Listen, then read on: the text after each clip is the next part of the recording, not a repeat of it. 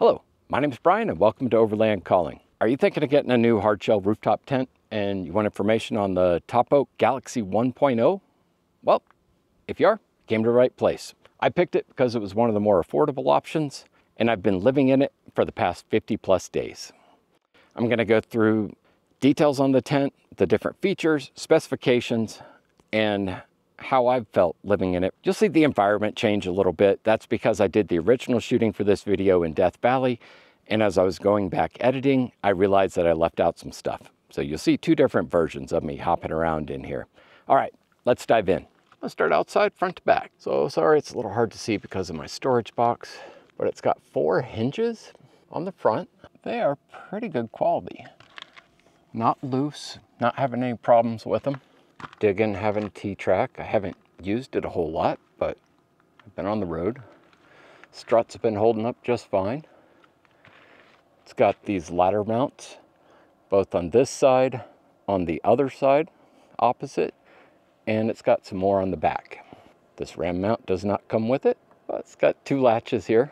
Those ladder mounts again, sturdy handle, and just so you know, this thing does lock. You've got this key right here. You can lock it, but you can also use your finger to unlock it. I can't get my finger in there to lock it though, just an FYI. One thing I want to note while I'm on the outside, this is one of the problems I've had. If you notice, it looks kind of different. And that's because it keeps coming unscrewed. I think it might be cross-threaded and then it just worked its way loose. Something to keep in mind. All right, let's get this thing set up. First off, it comes with this nice ladder bag.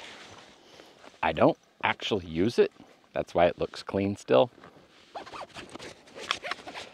I just store my ladder in the back of the truck. But I have hauled it a couple thousand miles.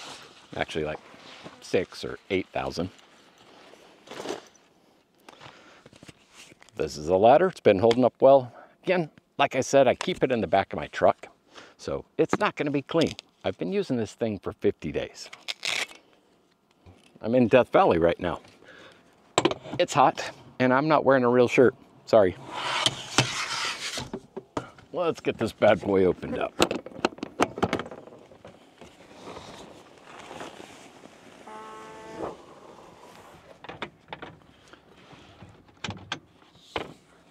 This little bungee strap's been holding up 50 nights, going strong.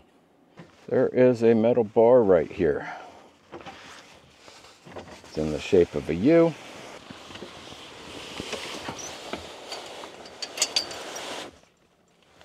Okay, you get that pushed all the way out. Then it has these nice little arms that go in these plastic clips here. I thought that maybe I'd break them by now, but they're still going strong. Now there's also a little lever here. You just flip that down. Then this little C channel right here goes right into that bar.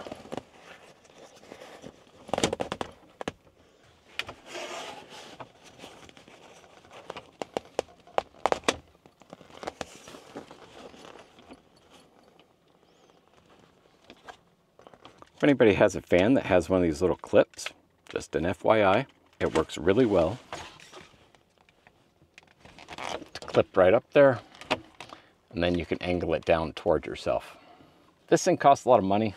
I'm going to speed through things, but I'm going to try and take my time enough to show you every little thing that I can think of, because it's a pretty big investment. So we're going to run through them real quick. Sorry about the bad light, but I had to wait till the sun went down. It's just, I mean, it was 109 degrees, so. All right, let's get moving. First up, pockets. You've got 2 on this side and 2 on this side. You've also got, well, 1, 2, 3, 4 windows. So we've got this big window on the side, the ones that my legs are currently dangling out of, another one here on the side, and then you've got your skylight. Pretty darn nice. Everything's held in with, I don't know, what I call hook and loop. Just these 2 little dongle things here. And there's another little thing there. That's if you want to take the screen, unzip it, and be totally open air. With the clear skylight, you can even remove this as well. There are also hook and loops on both sides. There's two of them, one here, one a little bit farther down for each window. And it even has them right here for the back window. I never ever use them. So it does come with its own LED light. It has an extremely long cord. Just killer long. All right, there it is. And here I am walking away from the tent. Oh my God. I don't know how long it is, but way longer than I need. So you can take this, plug it into your power source. All right, let's go take a peek. All right, so there it is coming out of my window. Coolness. I can zip up my zipper. Make sure no bugs get in. It still leads out. That little blue button that's lit up right there, I just push that. And voila, there's white light. I can dim this down if I want.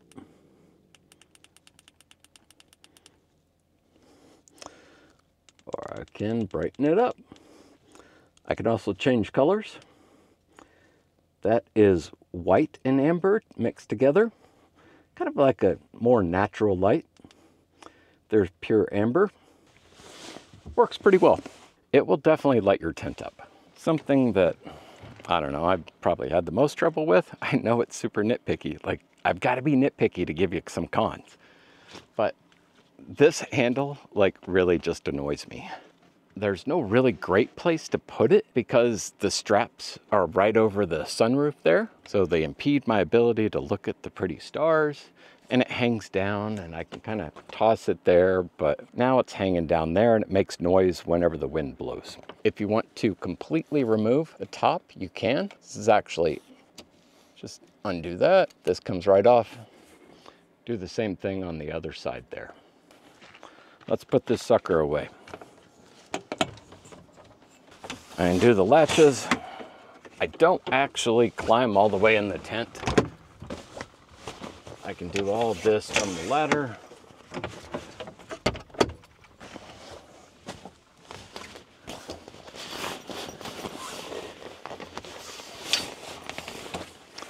Then put the U-shaped thing down, lay that there, handle up, get my little bungee cord up, snap it in place, pull this down, get to my handle. Then I just take these sides and I kind of tuck them in as I'm closing it. Do it on both sides and really pull things in. This is going to be key.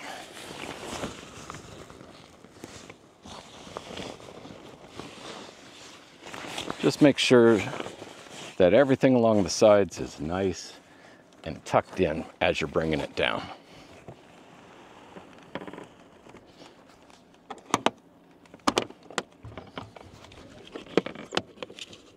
If you don't keep your bedding in this thing, you're going to probably have a much easier time closing it. The dimensions of this tent are 53 inches long by 56 inches wide by 8 inches tall, when it's closed, of course. The dimensions when the tent is open, 53 inches tall. Coming off the manufacturer website, it says it'll fit 2 adults and 1 small child. In my opinion, I wouldn't put more than 2 adults or an adult and a child up there. If you got to survive, can you fit 3 people in it? Yep, absolutely. If you want a good night's sleep, I don't think I'd go more than 2. The weight on this tent is 176 pounds, although it didn't feel that heavy when I was lifting it into place. It was definitely a 2-person lift though. There are 3 sets of this T-track, 2 sets on bottom, and then 1 T-track, and then one T-track strip on top. Try saying that 5 times fast. The top and the bottom are honeycomb aluminum. These struts have done a great job of holding it open. I've never had it close on me in the wind or anything like that. The fabric of the tent is able to be removed and replaced if you need to. And it's 280 GSM ripstop polycotton canvas. That's a mouthful. It has held up extremely well. Zero leaks, zero problems with it. All of the seams are taped and the stitch work seems very good. There are 2 mounting rails and it comes with a ton of different hardware to be able to install it. I've installed it with both the self-locking nuts and I've also installed it using the thumb screws. I didn't think these thumb screws were going to work that well, but I'll tell you what, I think 5,000 plus miles, they've been holding like a champ. That's corrugated dirt roads, trails, you name it, all sorts of stuff. I also modified this tent and drilled a hole through the bottom honeycomb because I wanted an electrical pass-through inside. One big thing is this Galaxy 1.0 does not have any awnings that come out over the windows. If you want something like that from TopOak, you're gonna have to go with the Galaxy 2.0, which has the window awning covers. On my last tent, I had the window awnings, and quite frankly, it was just more trouble than they were worth to actually install them. So on this tent, I went with the 1.0 to save some money because it was something that I didn't really feel I needed. Also, this comes with 2 shoe holder bags. I did not bring those with me on this trip, so I can't show them to you, but I mean, they're pretty nice bags. They hold shoes and they fit right in here into this little track system. And that track system goes all the way around the tent. Now, for some of my experiences. So this tent arrived damaged, with shipping damage. I took pictures, I worked with them, emailed customer service, let them know about it, sent them the pictures and a copy of my receipt, and then they were very prompt in responding. They offered me, I think it was $150 off. I didn't feel that that was quite adequate for the risk that I was taking for accepting a tent that arrived damaged. I let them know that, and I asked them for instructions on shipping it back. Again, they were very prompt and courteous to reply. They offered me a larger discount, which I believe was $550, and I decided that was enough for the risk. And I didn't have to worry about shipping it back and getting a new tent and the wait time and all that good stuff. All right, now, environments that I've tested this in. Obviously the desert, well tested in the heat, Death Valley, 109-degree temperatures. I've tested it on the north coast of California in heavy fog conditions. I've had it in heavy rainstorms, heavy wind. It has done spectacular in every environment. One environment I did not test it in was snow, and I'm not going to unless I can help it. I'm not a snow camper. Sorry, you have to find somebody else to help you with how it performed in the snow. Let's talk latches. In my opinion, TopOak needs to up their game in this area. Either the latch design needs to be changed, or they need to switch to red Loctite, because the blue Loctite just ain't cutting it in my experience. I've had 3 pins come loose so far. Granted, like, we're talking 8,000 miles, hundreds of miles of corrugated roads and, you know, rough trails and stuff like that. Now, I have contacted TopOak about this to let them know and see if they've got replacement parts that I can get or some new design. But I haven't heard back from them at the time of this video. If I do, I'll put it in the comments so you can check it out. And now, let's move on to the other thing I don't like about this tent. Oh, sorry, that's actually it. I don't have anything else to complain about. A couple little nitpicky things here and there, but I'm not even gonna count those.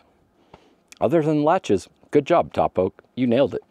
TopOak did not give me a discount code for this, and I don't want you paying any more for it than you have to. The video that I watched was from Will from Venture to Roam.